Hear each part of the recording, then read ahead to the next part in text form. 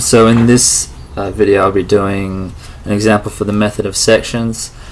I'll be using the same example that I did in the method of joints, so you could have used that one, or if the question is only find the forces in member DE, so this one, in DB, so this one, and AB, then this would be a quicker method of doing it instead of finding them all and then working it out that way. So what we can literally do is we can, for the method of sections, we can make a section here and then split it up.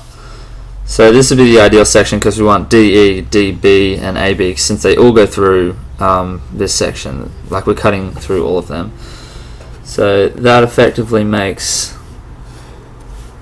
this structure. So I'm just going to write the forces as the number of the name of the member.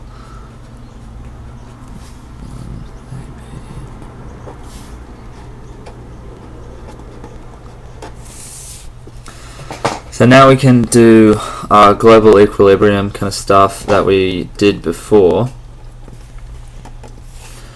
1 meter.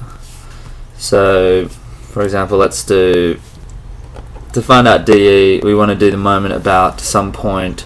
So we can do it about this point B, which eliminates these forces since they go through the point of that we're doing the moment about. So let's do this. Anti-clockwise is positive. The sum of the moments about, that's point B there, equals 0. So therefore we have DE is positive, DE times 1 since it's 1 meter away from this, minus 20 times 1 since it's 1 meter away from here, equals 0. So then we get DE equals 20 kilonewtons. So that's the force in member DE. Also straight off we can do, without even using that, we could do sum of the forces in the y direction equals 0, using up as positive. So then we get dB sine 45. So this is taking the y component of dB, and it's going up, minus 20 equals 0, since these don't act in the y direction, these two. And it's only dB and there's 20 external force here. So dB equals 20 on sine 45 kilonewtons. And then similarly we can now do some of the forces in the x direction. Since we have the x component, we can work out the x component of this dB now. So to the right is positive, so sum of the forces in the x direction equals 0. Therefore we get negative DE minus AB minus dB cos 45 equals 0. That's because all the forces are acting to the left.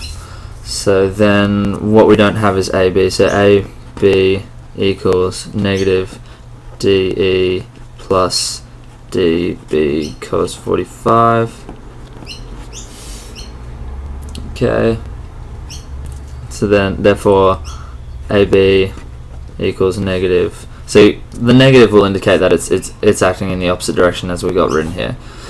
So DE, so that's 20 plus cos 45 on sine 45 times 20 equals some number, and that's literally it. That's how we do the method of sections to find the forces in each member.